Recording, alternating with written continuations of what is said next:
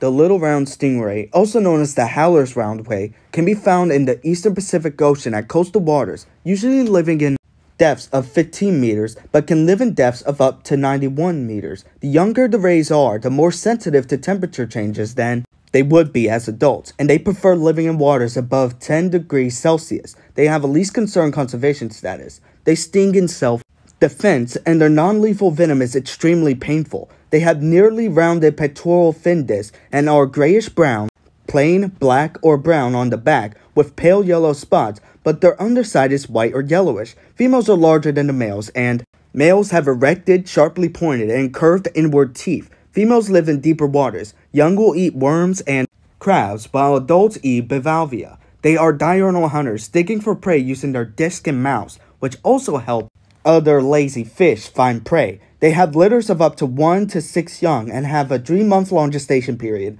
Females are able to store sperm from previous mating encounters for a year and will travel inshore to mate in April to June, and the young will be born in June to October.